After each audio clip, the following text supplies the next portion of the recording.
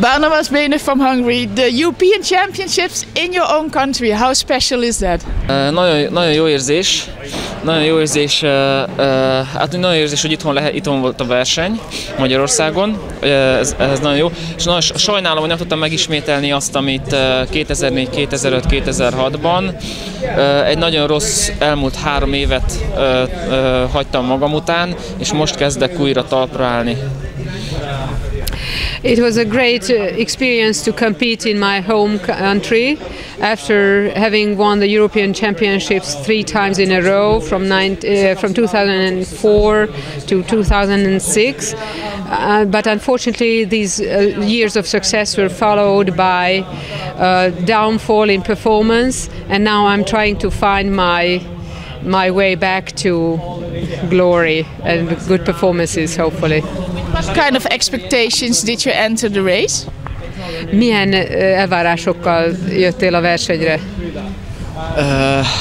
20-ba szerettem volna lenni. Úgy jöttem ide, hogy 20-ba leszek. Körülmények számomra nem voltak olyan rosszak, amilyennek itt kinézett vagy mondtak volna. Én nem fáztam, engem a hó nem akadályozott. Egy nagyon kemény felkészülés sem vagyok túl, és azt gyanítjuk az edzőmmel, igen, valószínűleg az volt a probléma most erre a versenyre, hogy elfáradtam a készülésben, és nem tudtam kipihenni az Európa-bajnokságra magamat. My dream was to finish in the top 20 in the European Championships in Santander, and actually I found this course good enough for me to show my best. However, our conclusion with my coach was that probably I came into the race a little bit tired. However, the snow and the cold and the slippery surface did not hinder me. It was the fatigue condition of my body that hindered me a little.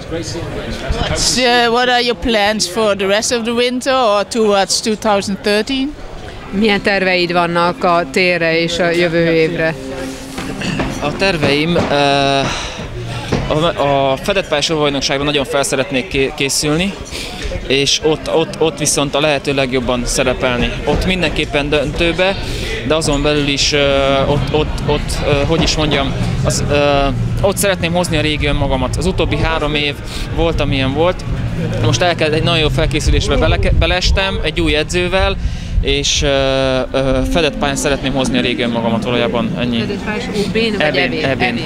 Igen, márciusban.